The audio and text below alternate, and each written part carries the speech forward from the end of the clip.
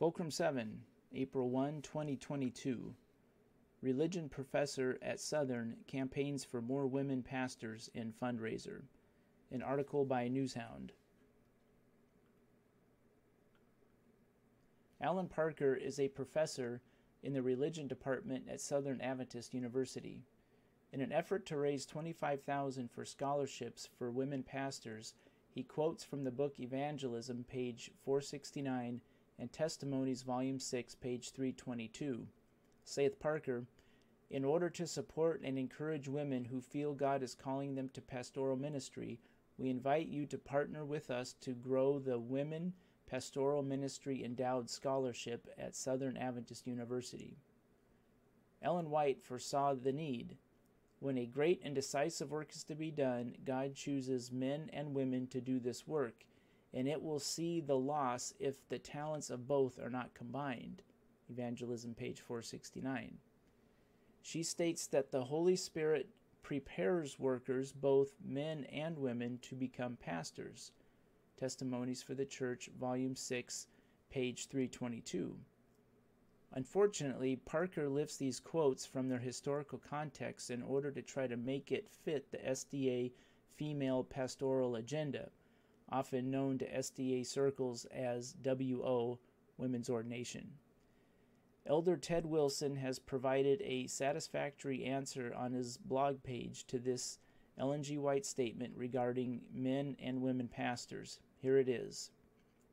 As you may know, when looking at any quote, whether it is from the Spirit of Prophecy, the Bible, or elsewhere, it's important to understand its context.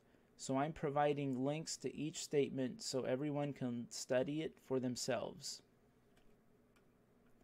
Quote, "It is the accompaniment of the Holy Spirit of God that prepares workers, both men and women, to become pastors to the flock of God."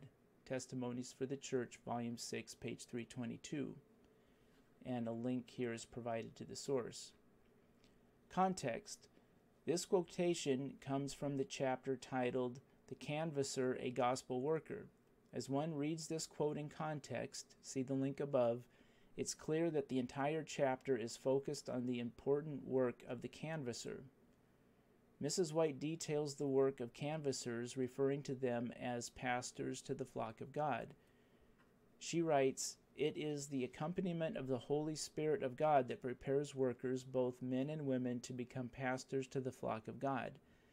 As they cherish the thought that Christ is their companion, a holy awe, a sacred joy will be felt by them amid their trying experiences and all their tests. They will learn how to pray as they work. They will be educated in patience, kindness, affability, and helpfulness." Testimony 6, page 322. In this chapter, she contrasts the pastoral work of the canvasser with a minister of the gospel, stating that it would be good for the gospel ministers to obtain experience as canvassers. Today, we would use the word pastor and minister interchangeably, and in fact, the term pastor is now more common. However, when the book was written, ordained gospel ministers were referred to as ministers. Ted Wilson. Observations.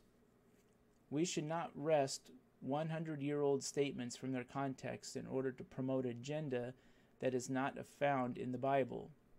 Within the last 2 months, there have been numerous unbiblical anathemas occurring in our church, including transgender confusion, unauthorized female ordinations, and a neo-pagan sacred transgender transition ceremony for an ex-SDA pastor performed by the former senior female pastor of one of our Seventh-day Adventist universities.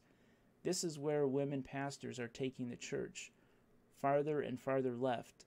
The last thing we need is more of them. Part of the motivation behind this women's ordination agenda is good old money. More students means more tuition money, and colleges like more students. It makes the bottom line look good, even if it comes at the cost of biblical fidelity. The solution is to do it God's way. His way is found in the Holy Scriptures, and He will guide, protect, and bless us when we follow them. A link to this article has been provided in the description. and thanks for listening.